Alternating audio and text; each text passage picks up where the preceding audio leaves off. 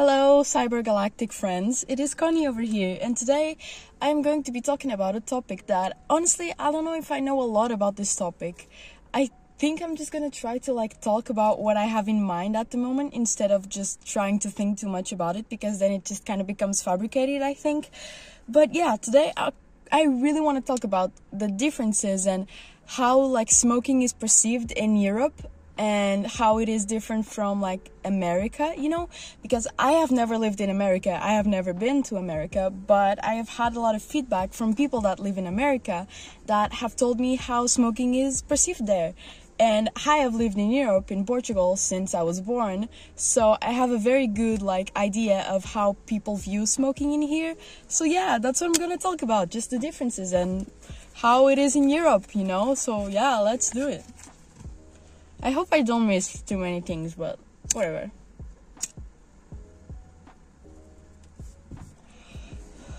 So I think that the first main difference is that in Europe, your legal age to smoke or do anything, to be honest, is 18.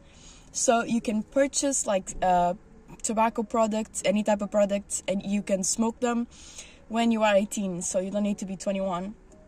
And I know that it used to be 18 in America as well, till a couple of years ago, 2 or 3, or last year, I don't even know. But that's the main difference, I think.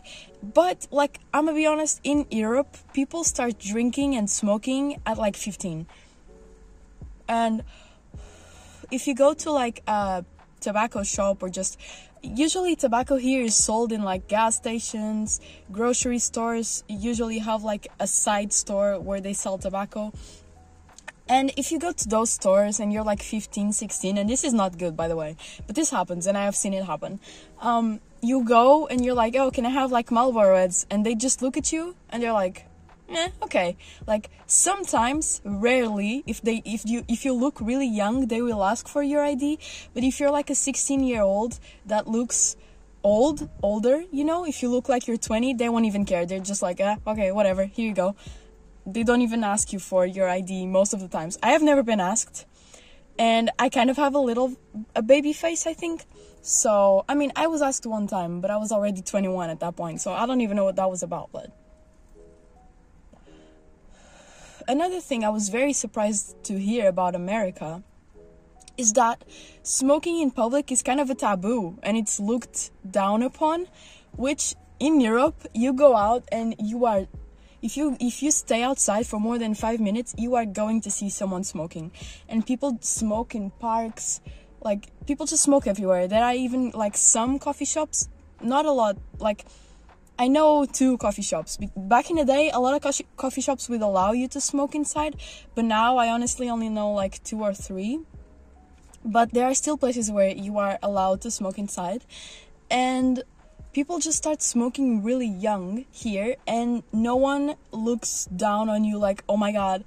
I mean, no one. Someone is gonna look down on you, but it's not a thing that you are ashamed of doing outside because you are scared of what people are gonna think about you. That's never a thing. I even think that a lot of young people in Europe start smoking because they get compliments. Because they will be walking around or in a group of friends, and their friends will be oh my god, you look so cool smoking, I want to try, and then they try, and then everyone in the group is smoking, It's something that people kind of, especially not kids, young adults, 18-year-olds are oh my god, that person looks so cool, I'm gonna smoke as well, so I look cool as well, So yeah, when you are smoking outside in Europe, I feel you don't feel ashamed at all. Unless you are ashamed of smoking yourself, but you will never get stares or anything like that. And no one will ever look at you oh my god, you're smoking, you're inferior to me, that doesn't happen here. At least I have never experienced it, and I have smoked outside. And when I record, people usually look at me, but it's because I'm talking alone in my car, so it's not really about the smoking.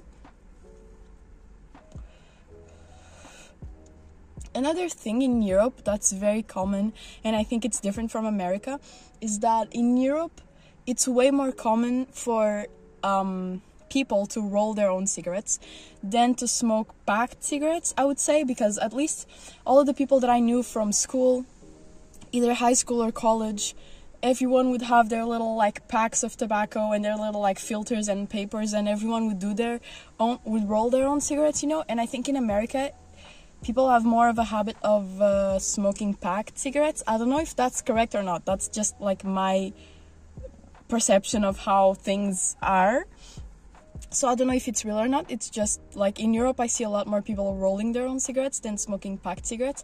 And also a lot more people smoke like those IQOS things, the heated cigarette system, than actually like packed stuff, you know.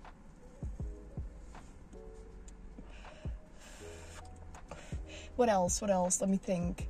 The IQOS are very big in Europe, I'm not gonna lie. I've never tried it, just because I think it smells really bad. I really do not like the smell of IQOS. I just think it's so weird. But yeah, I would love to roll my own cigarettes, but I am just very, like, I lack talent to do it. I really do. I've tried so many times. I swear, I've tried a lot of times, and they all just come out completely crooked and stupid looking, you know? So I just smoke packed cigarettes because it's honestly easier for me. It's cheaper to smoke your own rollies, way cheaper, but the time I would spend just trying to make a good one and the tobacco I would waste on making bad cigarettes, I just rather smoke packed, I guess. But yeah, what else? I think those are the main differences. I think the big thing is that in Europe you will never be ashamed by anyone in public for smoking, or you will never be like trying to conceal you smoking. If anything, you will be like, oh my god, look at me, I'm smoking, you know. Like in Europe a lot of people just are like smoking, like, you know, just outside, just showing their cigarette, not showing like to your face, but like no one tries to hide it. I don't know if anyone tries to hide it in America, but I have heard that people are kind of ashamed of smoking because of what other people look at them like, and have even said things to them like to shame them, you know. So that's kind of weird. Just mind your own business, I guess. But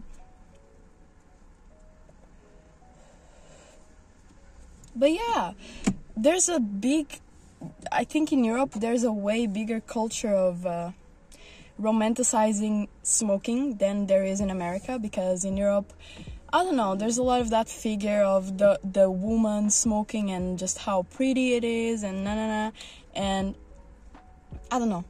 I don't really know. But yeah, I think those are the main differences that I have discovered by my own analysis, you know. So yeah, I've never been to America. I would like to go just because, you know, it's such a different place than Europe, and I've only ever been in Europe. I've never been out of Europe in any way. So yeah, I'd really love to like go to America just to see like what's up, just to, I don't know, just to check things out, I guess, and see things. But yeah, I think those are the main differences. Just people smoke more their own rollies. You can buy tobacco since you are 18 and probably 16, which is not good because no one asks you for your ID. Do not try to do this, because although it is my experience, it could not be yours. And I don't know. Just don't smoke before the legal age, you know? Just don't smoke at all. But yeah, I think those are the biggest ones. And just big groups of friends, like in college, just going out to have a coffee and like smoke, and it's a big thing, and everyone is just like, no one cares if you're smoking or not. Just kind of, they probably will just think you look cool. So yeah, I think that is it. I am not really remembering anything else, but I'm sure there is something else, and when I'm editing I'm gonna be like, oh my god, I just forgot this big thing. So if I do, I'll just put it here. But yeah, I don't know. But yeah, I really hope you enjoyed. I really need to stop saying but yeah. I say that too much. I'm always saying like, so yeah, but yeah, like shut the fuck up, you know. But it is what it is. So yeah, see, I told you. But yeah, anyway, I'll see you very soon. Thank you so much for watching, and leave a like if you liked the video, and if you didn't like, then well, I'm sorry. Bye bye. Anyway, bye.